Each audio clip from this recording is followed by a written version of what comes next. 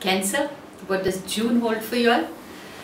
Well, on the 21st of April, you entered one of your spiritual periods, since half of the planets were moving through your 12th house. Now, though the 12th house is still strong and remains so till the 21st of June, you will experience internal growth and would be keen on expanding your inner life. With the financial planet also affecting the 12th house, you will be involving yourself to good causes.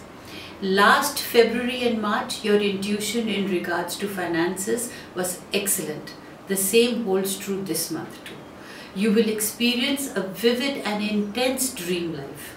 You will experience supernatural, uncanny experiences. Your haunches and intuitions will be bang on and accurate. The invisible world lets you be aware of its presence. The period from the 21st of April to the 21st of May is excellent and beneficial for reviewing your past and evaluating your progress, correcting the past mistakes and setting goals for the year ahead.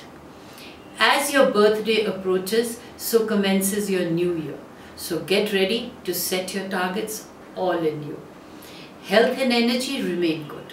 Personal power is now at its maximum, and you have to maximize this power to create what you want in life. The month ahead is very prosperous too. On the 21st, the financial planet crosses the ascendant and enters your first house. You are entering a multi-month long cycle of prosperity. Good luck.